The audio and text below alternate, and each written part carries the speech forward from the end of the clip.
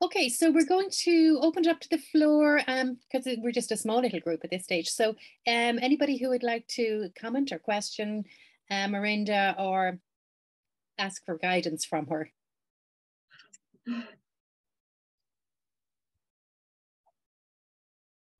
I would just want to mention, if there is any question that I can't answer, please feel free, because all my knowledge comes from Leslie. So she will also support in answering the questions.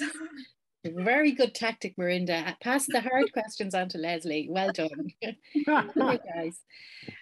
So this is Carol. I just wanted to say thanks, Marinda. So interesting to hear about that work, and so amazing to think of the researcher being 74 years old and still so invested and doing research. It's exciting and inspiring.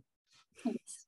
Yeah, no, it was. And you actually said that the perspective changed. And that is why I mentioned that specifically, that Elsa's whole perspective changed when she really got involved in her community and did something worthwhile with her study. Yes, Jack. Yeah, Marie's put your living poster into the chat. And I see that you're the project leader for the African Collaboration Project. And I was just curious whether that sense of Ubuntu, which is written into the African, the South African Constitution, how does that come into your own values base, as a kind of an Ubuntu way of being and living? Do you explicitly address that, within your research? Yeah, Jack, I must actually say I can't do community-based research in South Africa specifically, and in the Africa context also, if I don't adhere to the principles of Ubuntu, because that states that we are here because I am here because of you, and you are here because of me. So that is actually one of the 7 principles of Palar, that we need to grow from one another.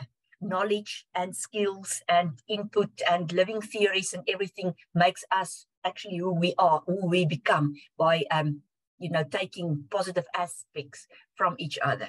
So yes, that will be for surely implemented, and all my students, that is some of the philosophies that we engage when we have in our ontology. We have to adhere to the principles of Ubuntu in Africa.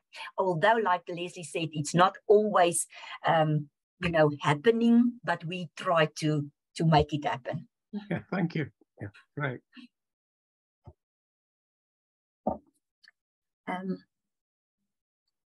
Carol, I can also just say, if she's still here, she spoke in the breakaway room about that we need to be invited. That is very true. It's also, I would say, in the African perspective, or in South Africa, that we cannot just barge in, although we see sometimes with our theoretical knowledge and that there can be a lack of a knowledge gap in a specific area, but we have to be very cautious, and therefore we make use of gatekeepers, and we actually inform them about our research and what do we intend doing, and then they actually go in, not the researcher. The gatekeeper goes into that area and asks if they would like some advice or support in a certain sense. And from the research that I have done so far, no school, no community has ever turned us away because they really want the help.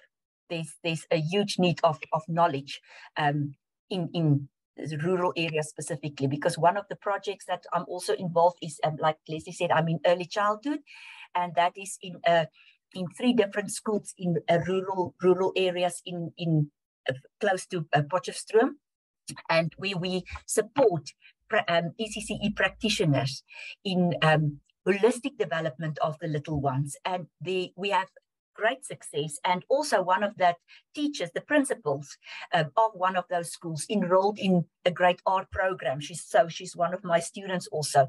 So that is, like they say here in Potchefstroom, growing your own timber. So that with community engagement projects, that really is taking place and rubbing off. Right. This is inspirational.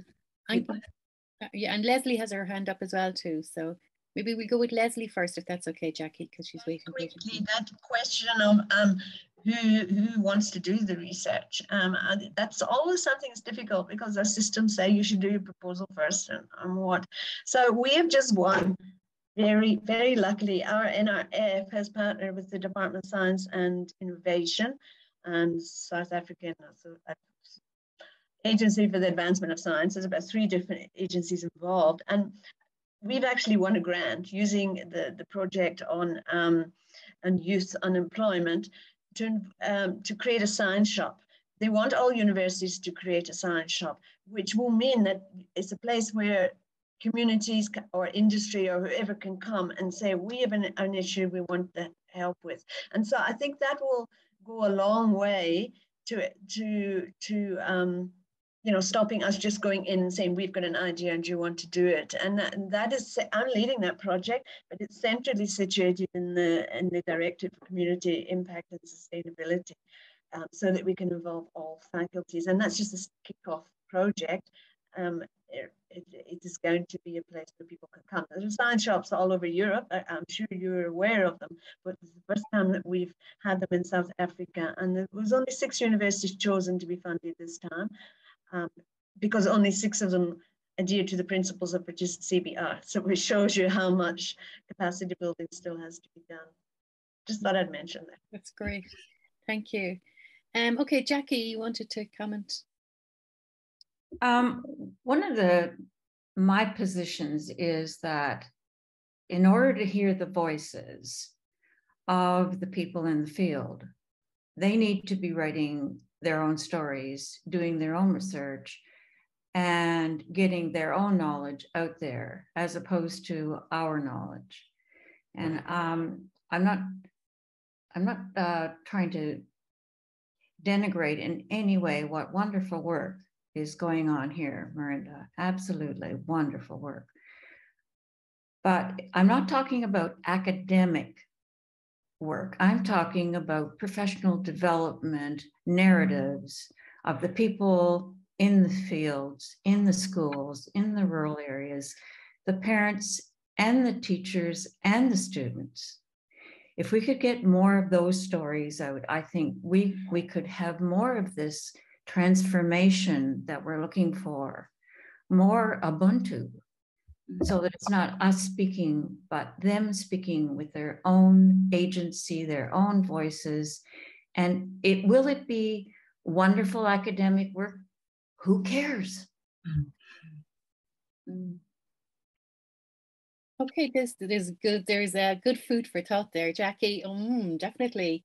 And Marie, we're nearly out of time now, but if you'd like to make your comment. Yeah, well, just a very quick one, because you made me realise in our small groups the importance of the language. And I was just struck by Marinda when you talked about gatekeepers. Keepers are to keep people out. And it sounds like you're more got gate facilitators or gate openers. And I was just wondering whether the gate openers might actually research what it is that they are doing to open rather than close gates. I was just wondering whether they act as facilitators or simply to stop you from going into things that you otherwise might.